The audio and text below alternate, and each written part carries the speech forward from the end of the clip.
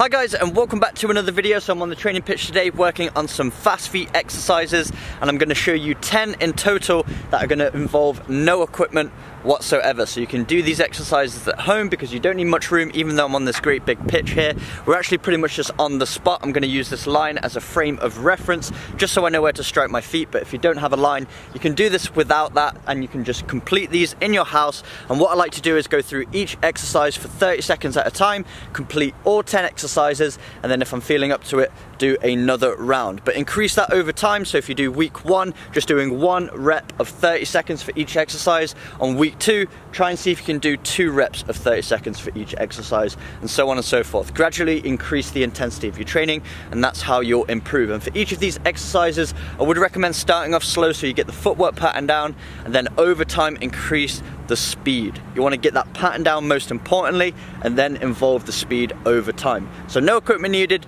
10 exercises, let's get into it. First up,